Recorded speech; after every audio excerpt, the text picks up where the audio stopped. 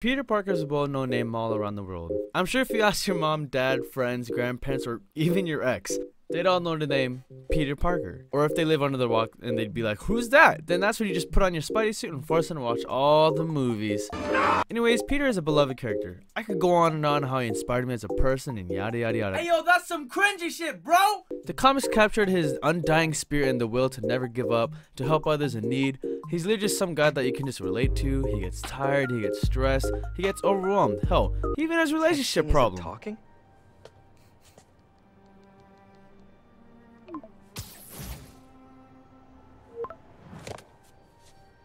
No, not that kind of over. I feel this shit, dude. I'd like to say that I like the movies, even the not so good ones. I feel like all the actors do such a great job of being the man that we all know and love, but there is one person that I'm pretty sure that we're all close to. John Bubniak. I hope I'm saying that right. Spider-Man 2018 takes roughly about 12 hours to beat, and with those 12 hours you fall in love with this face. When you play the game, you feel like you're in the shoes of not just Spider-Man, but Peter Parker. I'm sure you guys have probably seen the HiTops films video. If not, I'll link it down below. It's a really cool video. This rendition of Spider-Man is a perfect modern adaptation, and Insomniac has a clear handle on what makes Peter Parker fascinating and relatable. The game has been out for 2 years now, and I'm pretty sure if you own the game, you'd be playing for more than just 12 hours. With that time, you spend time swinging around New York City, doing missions, and you connect more and more with Bubniak. Everything's all cool and dandy till September 30th, 2020. IGN released a video on the YouTube channel revealing the new Peter Parker face. Tony Lopez. Fuck! No, wait. I meant Ben Jordan. I'm so sure that the reveal upset a lot of fans. I mean, it confused me the most too. What the hell? What the hell? Oh my gosh. Wow. I'm sorry, what? Hello? Oh wow. Oh, I don't know. You see? What? Why did they change his look? Why does he look like fucking Tom Holland? He low-key looks like Tom Holland. Honestly, I think this would have been a lot better if Insomniac announced it on Twitter. But their excuse to replace Bubniak's face was for the next-gen performance on the PlayStation 5. There probably were people who didn't mind at all, but there are definitely people who were. And they threw disgusting death threats, which is not cool at all. What the hell, dude? Insomniac also confirmed that they would not be bringing back Bubniak's model and that we should just get used to it. With that all the way planted deep in the soil, let's get into this awkward change. Jordan's appearance was in Spider-Man Miles Morales, and my first impression was that Peter was a douche. I mean, it's a new game. We're not connected to this person, and the thing he does is dip on Miles for a vacation. A little voltage analysis? Oh, man. Yeah, sorry. I've been meaning to tell you, I'm not gonna be around for the next few weeks. Is some kind of pee joke I don't get? Look, I don't know if I'm ready to fly solo. I started this journey on Twitch. Right after I beat Miles Morales, I wanted to play the remaster to see if I could connect to Ben Jordan's face, like the way I did with Bubniak. Unfortunately, I had to try to forget the face I was once connected to for like 2 years and embrace this change. Obviously, it took some time, but after like a few hours in, I was already getting used to it. I was actually planning to hate the face no matter what, but the performance of Yuri Lorenzo's voice, I hope I said that correctly. It fit Jordan's face. I don't want to believe it, but here I am. Ew. Why are you looking at me like that? Why are you looking at me like, yo, chill. Hey, bro. Ew, don't look at me like that. I'm uncomfortable. Every heartfelt, exciting, sad, and crazy moment felt the same as Bubniak's role. I also believe that it fits Peter's youthful charm. I mean, yeah, he's 23 years old, and Spidey still acts like an ignorant child. And let's not be real here. Ben Jordan, he has the dopest hair. Like, honestly, if Insomniac put Jordan's real hair into the game, that would have actually looked like the 1994 Peter Parker, which would have been sick. Now, we all know the iconic last scene with Aunt May and Peter.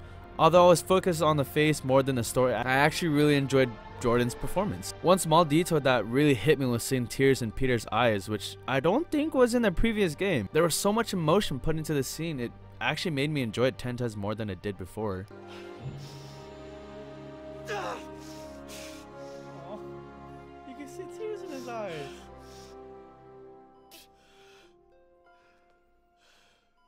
Oh, this is so sad, dude. If they had Jordan's face before on the PS4, I definitely would have ugly cried to this scene. When Insomniac said they changed the face for next-gen performance, they really meant it. We all got our initial reaction with the reveal trailer, and this shot alone It looks like it was straight out of an MCU film. I know I'm probably getting a lot of hate for this video. I mean, hell, you guys might have a point. I never had a console, so I just watch YouTube videos all the time about the game. Either way, hopefully we can all just embrace this new change because it's super cool to see the direction Insomniac took. They made a spectacular game, so I trust every decision they make. I could even review the remaster if I wanted to. You know what? Why not? The Spider-Man remaster for the PlayStation 5 is straight up gorgeous. My dumbass ran Miles Morales in fidelity mode, thinking it was in performance mode, so I ran the remastered game in actual performance mode, and my god, the 60 FPS is amazing. Goddamn. Oh!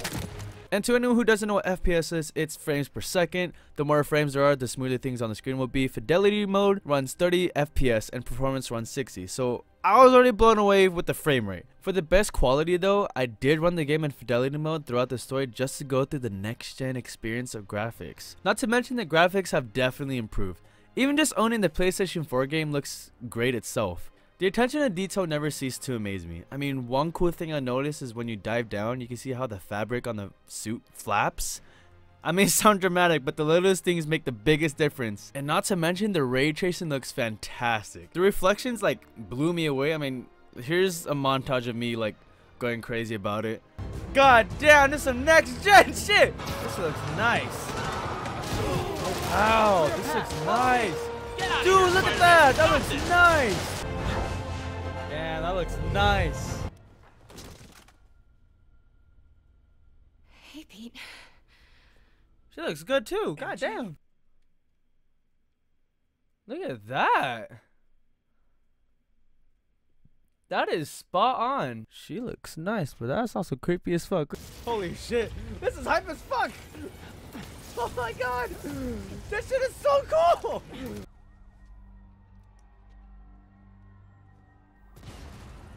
Oh my god. Check this out, check this out, check this out. Whoa! You see that reflection over there? It shows his actual color. How you feeling, Spider? Oh, you can see my shadow, dude. Crawling up your spine. Scorpion, how'd you get this number? Jesus Christ! You can't save me, Peter. Then I guess You can see the reflection in his eyes. Web singing never felt so fun, and there are some glitches and some dumb, weird moments, but I love it. No, What? What are you doing, Peter? Bufune? Correct. Mr. Fisk. Oh, what the hell? Hey, it's your crime system thingy. Looks like a residential break-in. Charles Standish. That sounds familiar. Oh, Oscorp CFO. Wait. You don't think this has anything to do with Lee, do you? I forgot I had that Sorry if I suit. can run. No. Did you just leave your clothes on the kitchen floor?